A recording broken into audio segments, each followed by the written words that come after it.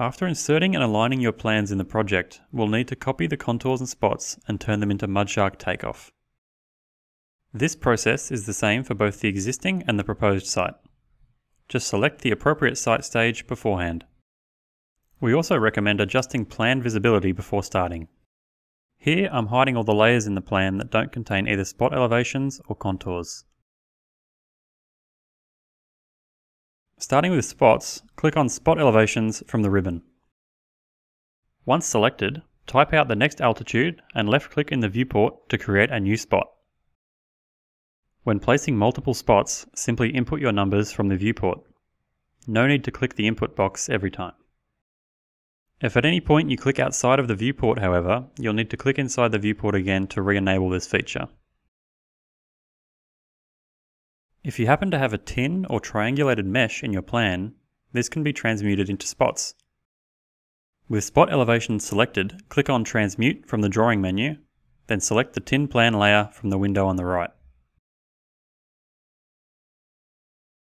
This will create a spot elevation for every vertex on the mesh. The takeoff process for contours is very similar, with a few extra tools to speed up input. Click on Contours from the ribbon, and again, start by entering your altitude. The most basic form of takeoff is by tracing each contour manually.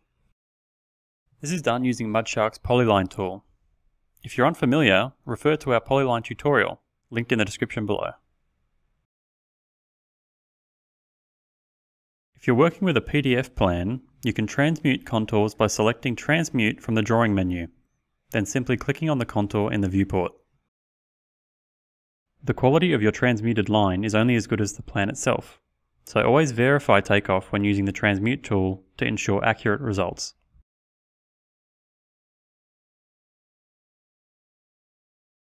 While you could manually enter the altitude for each contour, we recommend taking advantage of the altitude increment feature. First, enter an increment value and direction. After creating each contour, the next altitude will change automatically. If the direction of your slope changes, you can change the slope direction by clicking the button at any time. The next altitude will adjust accordingly.